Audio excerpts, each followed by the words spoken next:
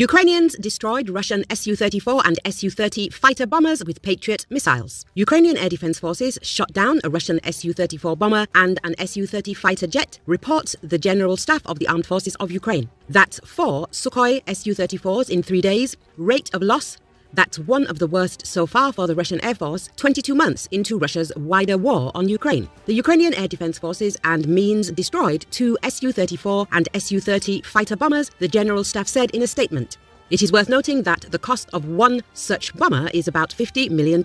Also, the aviation of the Defense Forces struck 12 areas of concentration of personnel, weapons and military equipment, ammunition depots, and an enemy air defense missile system. It is noted that on the evening of December the 24th, Air Force Commander Mykola Oleshchuk said that a Russian Su-34 was shot down by an anti-aircraft missile system in the Mariupol sector. Also, on December the 22nd, Oleshchuk said that the Ukrainian military had shot down 3 Russian Su-34 aircraft in the southern direction. He noted that this was the defense's response to a nighttime drone attack. Later, the spokesperson for the Ukrainian Air Force, Yuri Inat, noted that Su-34s had not been included in Russia's loss statistics for a long time. According to him, this plane is one of the newest aircraft in service with the Russian army and can cost from $50 million. The command also hinted that the Russian Su-34 could have been shot down by a Patriot air defense missile system. A Patriot PAC-2 missile ranges as far as 100 miles under the best circumstances, making it Ukraine's farthest traveling air defense missile.